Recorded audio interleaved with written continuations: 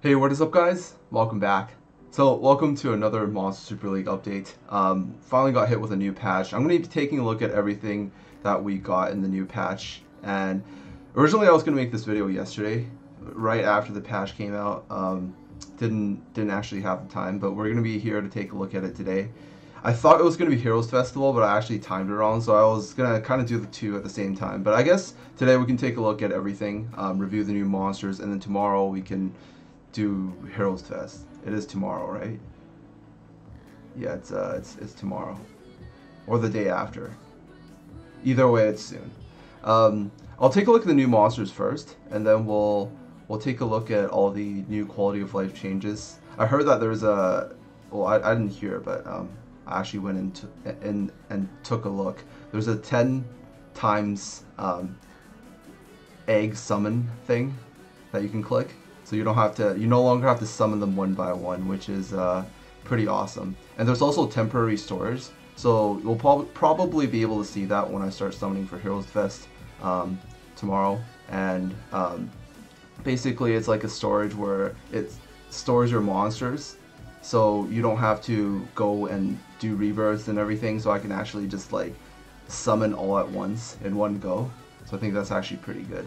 So this is a new monster. This is MERLIN. He is a the fire one's an attacker, and he's a morale booster with Hunter on second skill. He's a 50% morale booster, and he has a really unique leader skill, which I think is like will bring a lot of variety to the game. It's a leader skill that reduces enemies' resistance, which means it's gonna change the entire game so much. Like it's you know in PvP currently, it's basically always the same thing. It's just a whole bunch of people stacking a bunch of aggressors. Like I myself am doing the same thing as well. I actually started really early. I just basically went with like Dark Cupid and 3 Dark Mihos. That's what I originally started with, like a long time ago, back in the day when everyone was running Wood Leo, Water Purse, and stuff like that. I was basically just Cupid, 3 Dark Mihos. It was actually since the time they added skill books in for Mihos, I've been doing that, and it's like the meta has been the same. Like it's been that in that exact same state, where it's just HP lead or defense lead, and then you just get a whole bunch of aggressors or monsters that have like morale boost and no or basically just any monsters without any debuffs. So if you look at this, it's like with the exception of a very few that have shock, although those monsters aren't exactly like top tier either. So you just see monsters like like Dark Birdie, and like this is an aggressor, this is a morale booster, this is Battle Rush, which is pretty much the same thing as morale boost, but it also heals. Aggressor, morale booster, aggressor, morale boost, aggressor, aggressor. I can't even remember what Light Verde does, but I think she steals SP, which is pretty much the same as morale boost, kind of. Not exactly the same, but the same concept. And then aggressor, morale boost. This one actually shocks. You see shock sometimes, and then aggressor, morale boost plus aggressor, or battle rush plus aggressor. It's pretty much been the same, and I pretty much run the same thing as well. I have like one monster that debuffs, but everything else is like an aggressor. So it's pretty much been at that state, and I think having something that counters resistance will actually change things up a bit. The reason why people run those monsters is because at like the highest tier of PvP, everyone just has like max resist on all their monsters, and they just stack aggressors one on top of the other, and it's basically just become like that, and there's no way for the meta to change. And I think this actually will bring some change to PvP, which makes me pretty excited. Although getting a variant version of him will probably be very hard. But yeah, having teams that can't counter everything is actually pretty good. So we'll have to probably have to build around. Like once this thing becomes more common, maybe in the future they'll release a 4-star version of this skill that's only goes up to like 20%, which would still be very good. But it can definitely bring change. Like once this becomes common, then things will become really awesome. But if you want to be like one step ahead right now, Matt, I like can pretty much predict it. They're gonna have a variant Gleam package like very soon. It's like get your variant Merlin now. But anyways, he's actually a really good monster because he's really good for farming as well because he's got a 50% morale boost and Hunter, so you can just basically get his bar full and then nuke pretty easily. I kind of want him. I actually really want him. He's like a better version of Fire Jin. If he has fast attack speed, then we can actually take a look at him later because they usually have them as the support monsters, so we can actually see them in game. This one is kind of similar. He's got a team morale boost, 50% or 15%, and he's got elemental edge, which means he will be able to nuke all the elements pretty hard. So he's kind of the same as him, but less selfish, and he actually has better stats too. So if you take a look at his Evil 3 stats, it's actually higher attack, lower defense, but it doesn't really matter that much because he's an attacker, and high HP. So you don't really need to stack this. I think he has higher effective HP if you don't put anything on.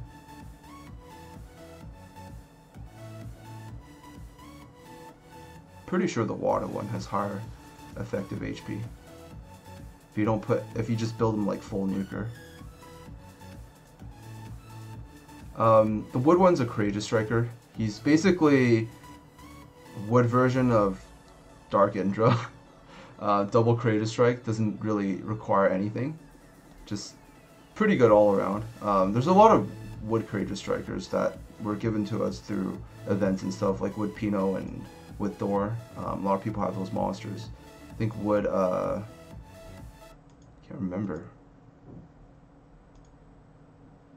Yeah, Kano was a Courageous Striker as well. I think that was it. But a lot of people have Thor because Thor was rebirthed twice, so most people have like multiple Wood Thors. People that are like pretty serious on Titans might have multiple of them.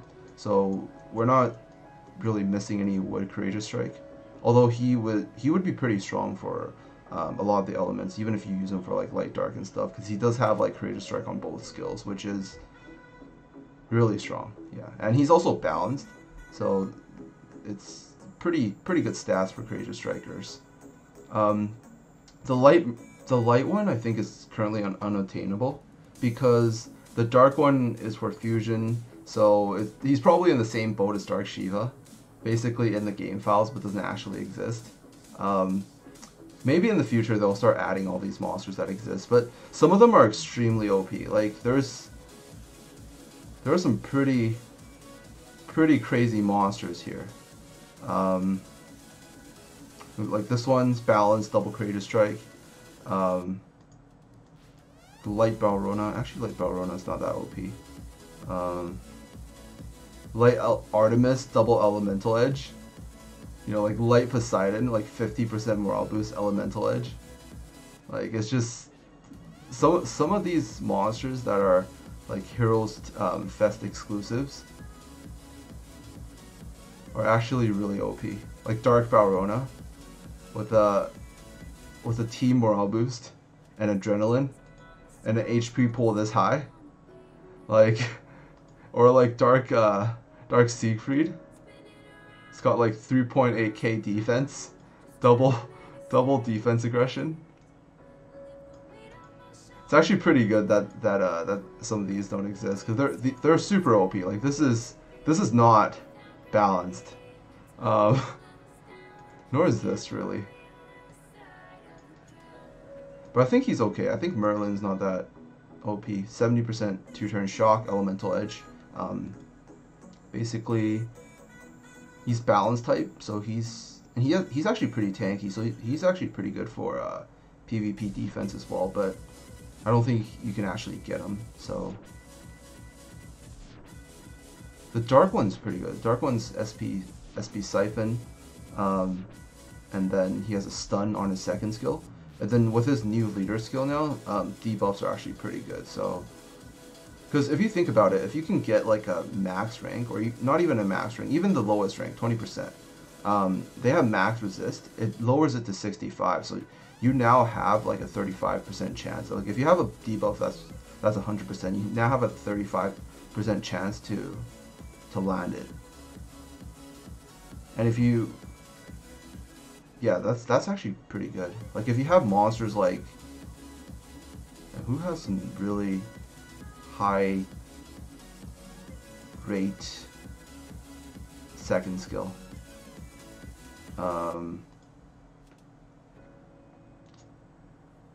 Yeah, Dark Arthur though. That would actually be pretty OP.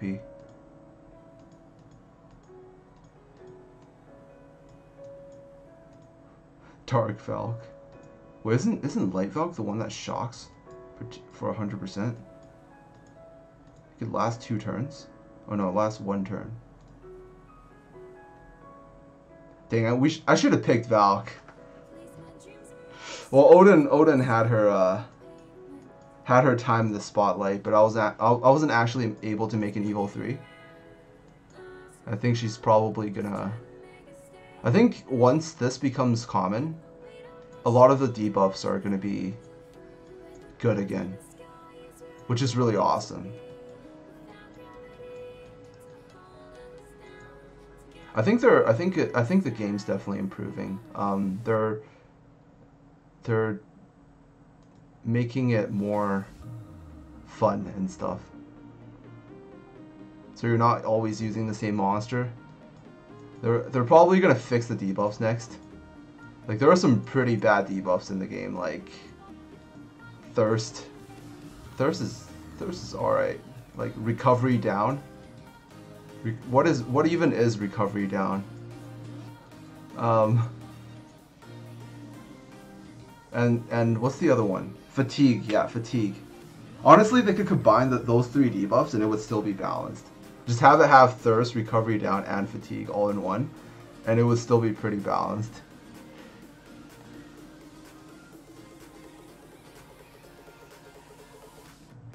Yeah, so basically, this guy is going to be fusible.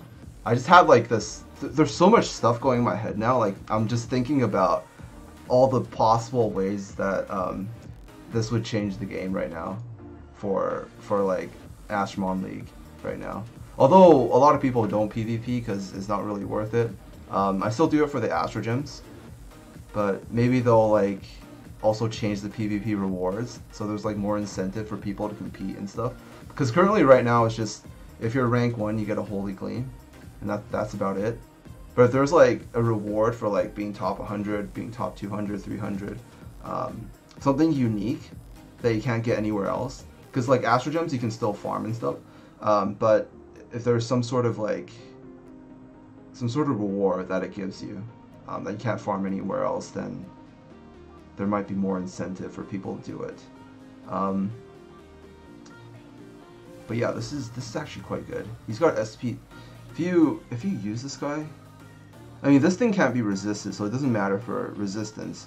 But then if you use this along with like some stuns and stuff, you'll start seeing like monsters that CC a lot more in PvP now. I think once that skill becomes more mainstream. But since the Dark Merlin's for fusion, we'll take a look at his fusion chart. Oh yeah, I also forgot about this. This is it's actually pretty funny. This this little April Fool's joke that they made, where all the NPCs turned into these 3-year-old sketches. You know Tina actually looks better than she does before.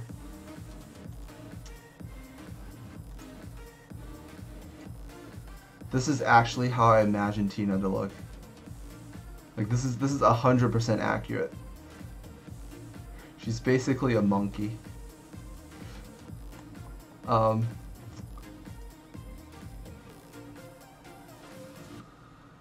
Alright, let's take a look at the Dark Merlin fusion chart. So, with the Dark Merlin coming out, we'll have access to the Dark Nifa and the Dark Mammoth. As well as... Did Dark Pimpin exist before? Oh yeah, Dark Pimpin existed. So we'll be able to have access to these two monsters. They were in the game for quite a while, but there were no ways to actually obtain them. From the looks of it, it doesn't look too hard to fuse. Basically, all these over here are farmable. It's kind of the way it is. Wait a minute. I need wood yetis. Oh wait, I can get colts. I can fuse colts and just make like a bunch of dark colts for titans. That's actually pretty awesome. Man, I still don't really build for titans. I was gonna take a look at, what was I gonna take a look at? Oh yeah, I was gonna take a look at the yetis are farmable. Alright, so it's the water one that's not farmable. Oh wait, it uses the wood yeti. Wait, where do we get wood yeti? We only have water ones. Or not yeti, Sasquatch.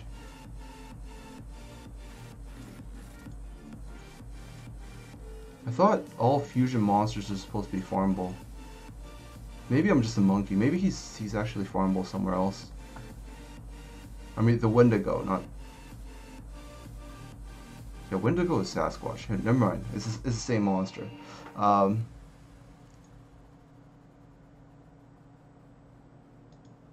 Is he fusible here? No, he's not. That's actually pretty weird. But anyways, we'll have access to these two monsters. He doesn't look super hard to fuse. Like, these are just random stuff that you can get anywhere. It just takes a lot of time. You know what I could do? I could just keep fusing Dark Merlins over and over and over and over until I get one that's a variant. And then I can use his leader skill for PvP. Man, that's a lot of work, actually. That is a crazy, crazy amount of work. But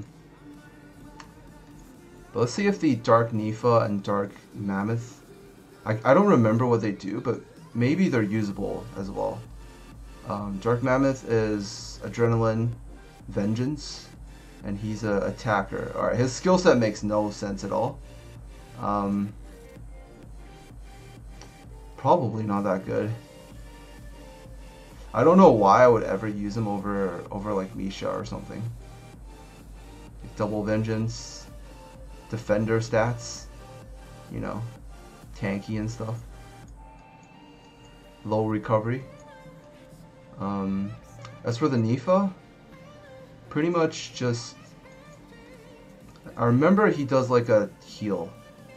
Yeah, he does. So he's attack down and adrenaline. He's got a team adrenaline. Can heal for 40% if he's hitting 4 targets. And...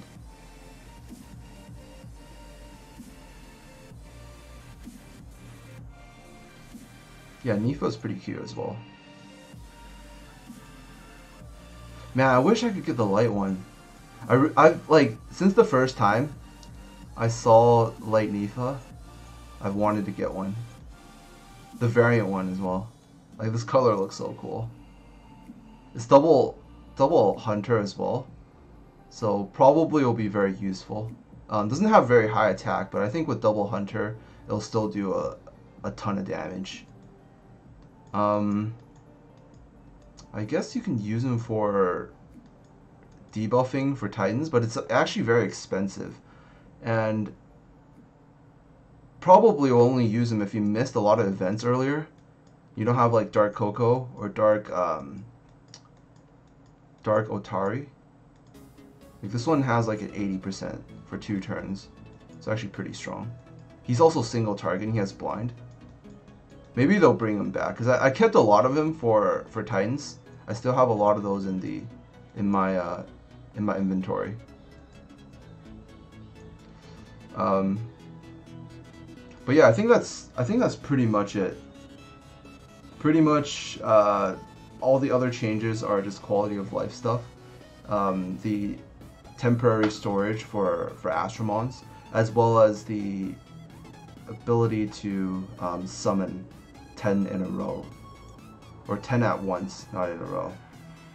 It's like a #10 times button now for the high eggs. Is there one for legendary? No, there isn't. There's one for light dark eggs as well. Now I wonder if I collect 10 and #10 at once, if I'll get something good. But yeah, that's pretty much it. So that's it for the new monsters, the new update, and I think. Wait, is there another? I think there might be another monster for Rebirth next month, right? I must have missed it. I don't think there is. I think there's just Merlin. Or if there is, it's not released yet. They might bring back an old monster for Rebirth. That could be possible. But anyways, that is pretty much it. So I'm actually quite excited. I really want to summon for Heroes Fest, but it's not Heroes Fest tomorrow. It's the last clan festival. I'm still going to try it for a variant Snow White, but I think her leader skill might not be the best anymore. It could still counter a lot of dark teams, but dark teams are easier to counter, and this will actually counter the aggressor teams.